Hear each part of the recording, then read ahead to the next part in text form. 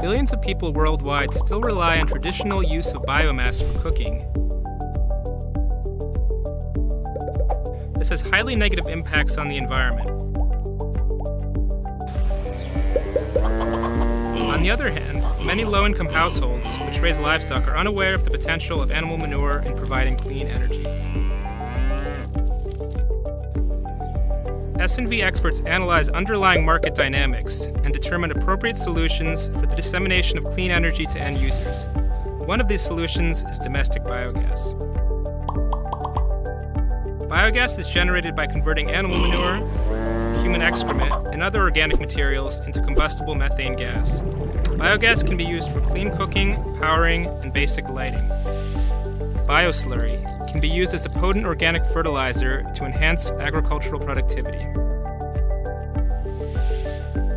SNV supports the development of a sustainable biogas market with a healthy balance between demand for and supply of biogas technology. On the demand side, SNV raises awareness among potential end users on the appropriate use of biogas. SNV trains government agricultural extension officers, who in turn provide training to households on the operation of the biogas digester and instructions on the usage of bioslurry. We link customers to microfinance institutions. SNV also provided end-user investment subsidies. On the supply side, SNV trains biogas masons on the construction and maintenance of domestic biodigesters.